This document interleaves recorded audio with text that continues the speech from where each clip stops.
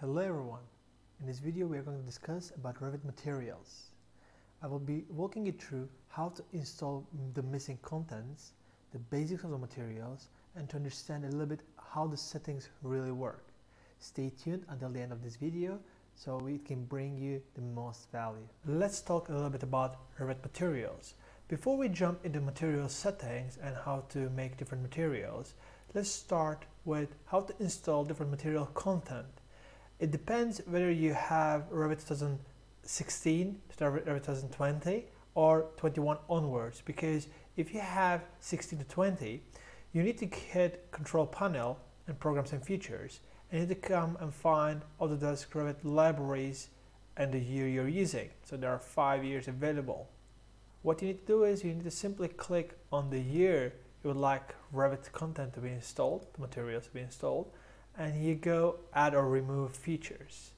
Once you click on the add or remove features, from here you can select the content packages you're looking for. So these are in English, Australia, Canada, New Zealand, and South Asia, but as well you can find any other like English or like specific country content. So German, for example, Austria, Switzerland. For Revit 2021 content, you need to go on this link. We will be leaving this link in the description below, so you can find and direct access to that link.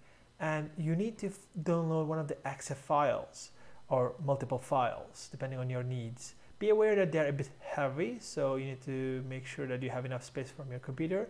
And once you download those files, you double head to install the software, install the content, and locate it in this location. So see Program Data, Autodesk.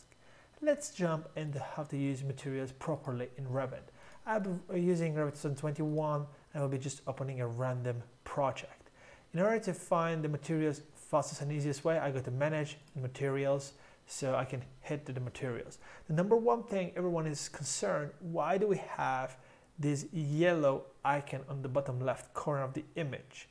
And this is because you need to update the preset in order to have a better visualization.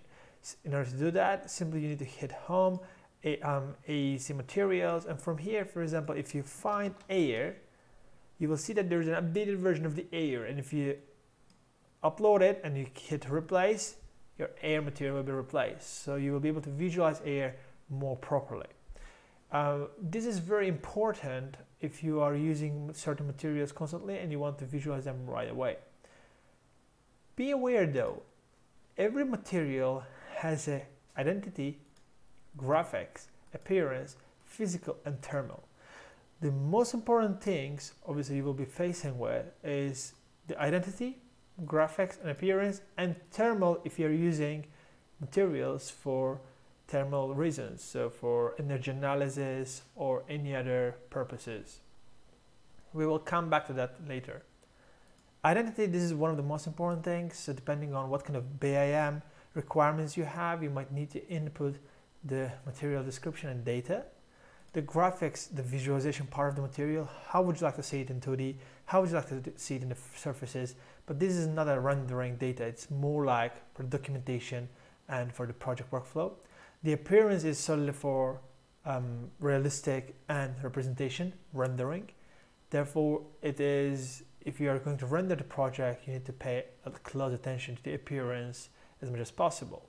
If you see the Air, it is like a different kind of material content. There's advanced highlight controls. So, and then if I jump into, for example, different one, let's say wood, I will just go into, let's say cherry, some kind of wood, you will see a different setup. This is the reason for that is that Revit understands that this is a wood and it allows different property options. So you need to find the closest one to your need and duplicate the material accordingly. So if you would like to create a new wood material, you need to find an existing wood and duplicate. In order to duplicate, you just right click and duplicate the material. The number one thing, a lot of people make mistake, and you need to really pay attention before going and jumping into the details.